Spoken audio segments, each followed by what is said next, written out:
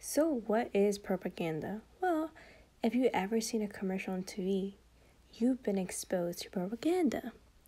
Propaganda is a set of strategies designed to persuade someone to believe in an idea, support a cause, or even buy a product. It is also designed to influence or manipulate people. And it is often exaggerating the truth and contains hidden messages.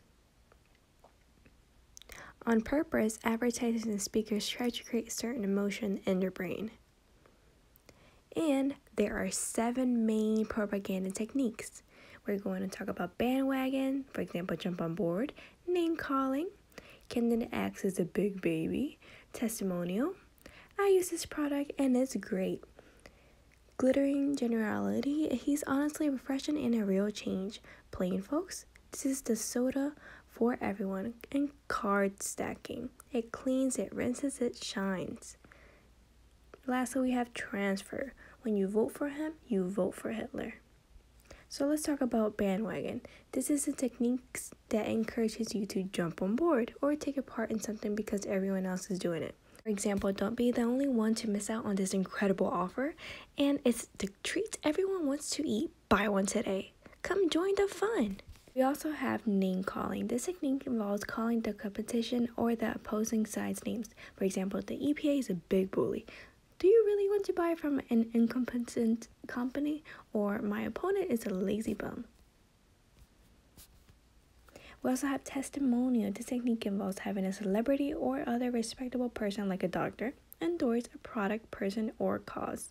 For example, I'm Michael Jordan and I love Nike. 3 out of 4 doctors recommend our medication, and I'm famous musician and I urge you to donate to the SPCA. We also have another technique called glittering generality. This technique involves using empty words or words that just sound good to make a person, product, or cause sound good. For example, I promise to bring hope and change, or it's the greatest toothpaste on the market. Another example is supporting the polar bears will bring joy and peace.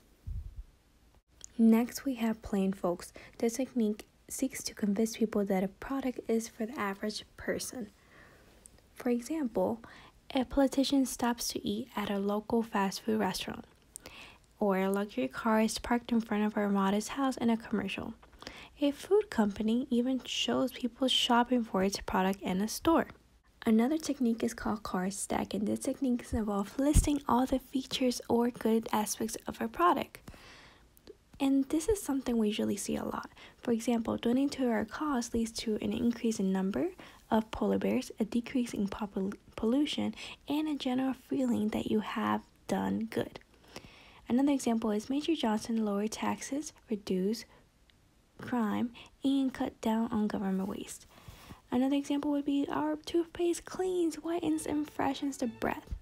The last example is transfer. Transfer involves connecting a person, product, or cause with something good or bad. For example, a political candidate stands in front of an American flag on a commercial. Another example is the name of a company is displayed next to a destroyed rainforest. Or lastly, our delivery service is as fast as a NASCAR driver. So next time when you see a commercial or advertisement or hear someone giving a speech, ask yourself, how do they want me to feel? How are they trying to influence me, or are they trying to manipulate me? So I want you to guess the technique, and we're going to see some examples and you're going to try to name the technique we're using.